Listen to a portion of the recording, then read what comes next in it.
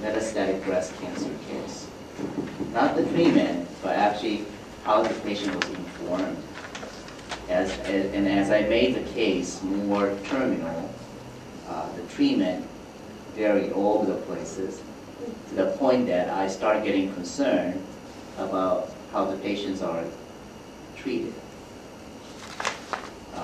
It's almost that palliative care among some of the breast physicians was very weak.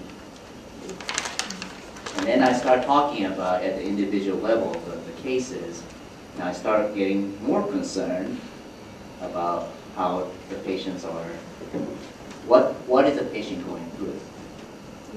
And I have a family member who went through a very similar process. So I thought that maybe, I started thinking about where is the difference coming. So one is that I noticed that information is not really well shared among the people who are participating in the care. And then I started thinking, well, this is very unusual at M.D.Anderson. We share information very rapidly. I don't think sometimes we personally, we may not like it, but at least, we get the job done, actually. So then I started thinking, oh, maybe, I should think about multidisciplinary care. And then I felt, well, what is multidisciplinary care? And I myself was not clear about it. So that's the kind of the process I went through. And then how did you influence people? How did you persuade people to get involved? I mean, you've gotten tremendous support here in Japan from the pharmaceutical industry. You've gotten tremendous support from your team members. How did you start that? I was lucky.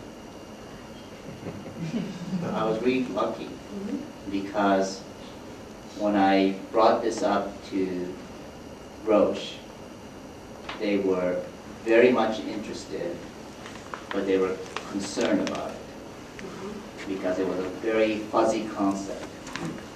Multidisciplinary care, and you want me to spend tons of money on this? But there was another pharmacia, who was a VP from New Jersey, gave me this one phone call, and I said, this is what I want to do. What do you think? So in 20 minutes, he committed the money. And the reason for that person committed was he had a similar concern in the past 15 years while he was dealing with Japan. That he was getting, he was kind of trying to push his agenda, which is to sell the drug. But the evidence-based drug doesn't sell very well. And he was really struggling. So he said, I could invite, these famous people, but I have no impact, in what's going on. I mean, we bring these people, they go back, they give 20 minutes talk or 30 minutes talk, nothing is happening. My drug doesn't sell. What's wrong with it? So he saw an opportunity for him in supporting you. Right. And so, in some sense, we had a common ground, and it just happened. Yeah. So I was lucky. And your position at M.D.Anderson is not, you don't have a position of power in which to really, you weren't assigned this. Nobody said, go and do this. You kind of brought it in, we say in English, under the radar. It's quiet. That is true and not true. Okay. The not true part is that when this came up, I did get approval for the DPO education. Okay. I did, actually. I invited the pharmaceutical industry myself, and we had a lunch, and this is what I'm going to do. And they didn't believe what I'm going to do. In a sense that it was a nice talk, but it's like, well, fine, let's see how it goes. I said, great, okay. And then it's true that I kept it under the radar screen because I shut my mouth because it was so eccentric what I was trying to do. And I kind of remember when I brought this to you guys, it's like, why do you have to do this? Do you remember that you asked me? I asked you? Yes. I said, why do you have to do this? I said, why are we going to do this? I think I was worried we'd get shot.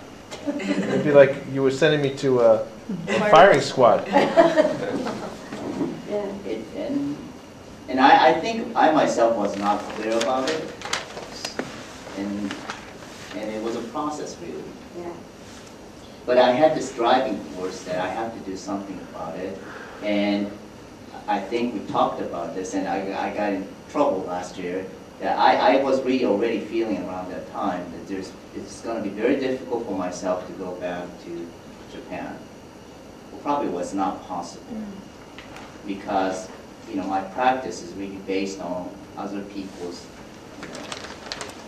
the part of the team. Okay, I don't do good medicine because not just my effort, but it's all the people, everybody. So coming back here and say, okay, I'm going to do something real good, I think it's not going to happen. I'll be really, weak over